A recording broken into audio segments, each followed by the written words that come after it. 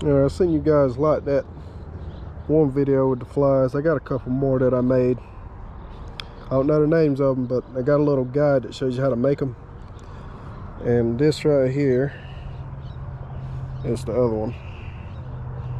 I actually caught my first trout off of this one, off the fly reel.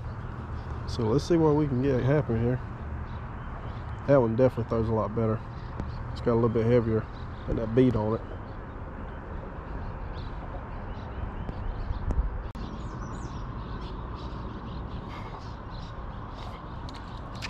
There he is. Yeah, he almost looked like the same one I caught yesterday. There you have it. Flies work. I mean, they got to work anyway.